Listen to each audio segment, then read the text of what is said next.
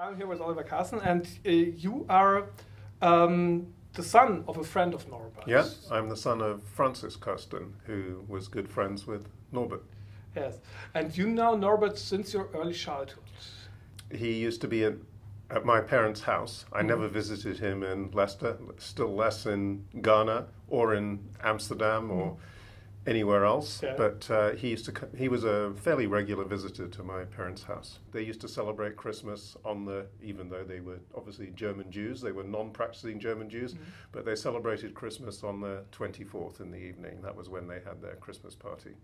Okay, and there was a party. It was about with few guests, the family and a few guests. Yeah. Norbert was one of them. And Norbert would often be one of them. Yes. Okay. And you later on, you personally had not much contact with Norbert. Well, the last time, actually, I was at his 80th birthday party at the Ritz. He invited, and I don't even remember how many people. That must have, obviously, you can work out. It was sometime in 1977. I was then a student in the US. I was a student at Michigan. That's where I did my PhD studies.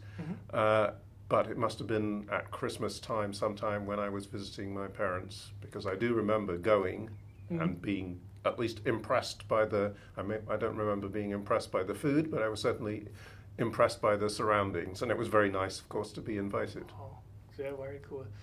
Okay, I have read there's from a student of your father, Volker Berghahn, who has written a lot about the biography. Yep. And he has written about that Norbert, yes, your father had learned to be a lawyer in Germany. Correct. And Norbert was the one who took him over to history, to push or him. encouraged him. Encouraged him. Yeah, yes. There was, again, I think that's also mentioned by my father in the Festschrift, that he and, after my father escaped from Germany, I guess that's the right word, via Switzerland, then they met in Paris.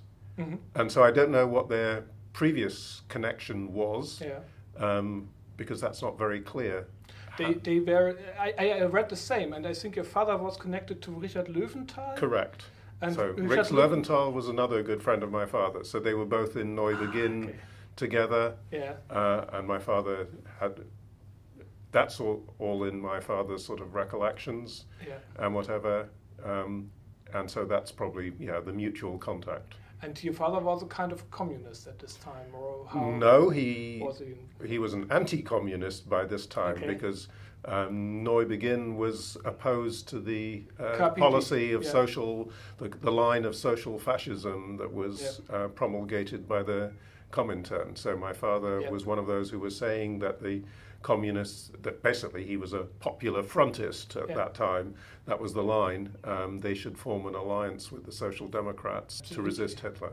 But Rex Löwenthal, he was, I think, the federal leader of German communist student groups, and then he was expelled from the Communist Party probably as being on the same grounds. I don't think he was the leader of Neubeginn, and I can't remember, but he was certainly a great influence there, So your father also knew Ossip Flechtheim and this Franz Borgnau, and so this was the connection, because your father came from Berlin and Norbert came from Frankfurt, and then they met in Paris, and probably by this Neubeginn connection. Yeah, okay.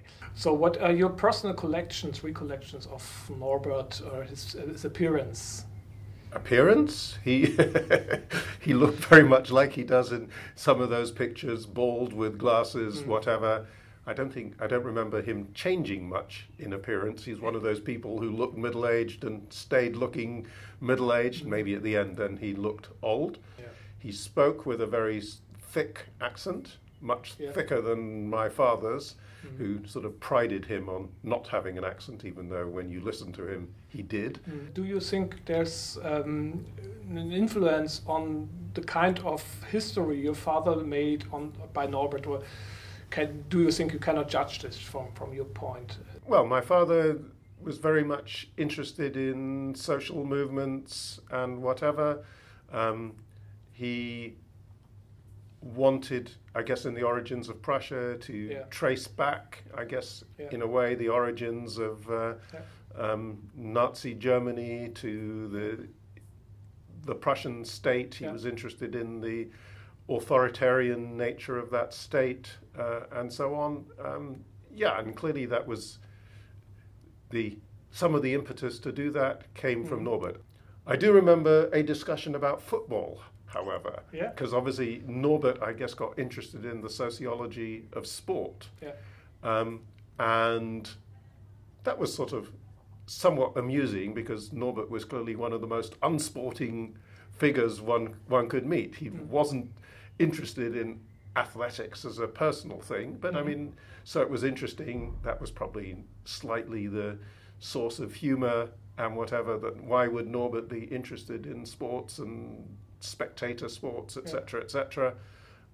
So somebody else who lived in my parents' house was George Lichtheim, and I don't know if you know that he was a Marxist journalist and intellectual historian who wrote a lot of books about Marxism, and I can well imagine George in particular would have sort of scoffed at this kind of interest of Norbert's. And I think Norbert has written his book on the studies on German, and I think it's very similar to that what your father wrote. Yeah, I mean the other connection between them is Ilse Siglo, who was also So she and her son Peter were also regular visitors to my father, and I don't remember whether they were all there on a particular occasion, but I can well imagine again they would have. So that sort of circle replicated itself in England. Yeah, it's very interesting that they stayed in contact. They all stayed in contact.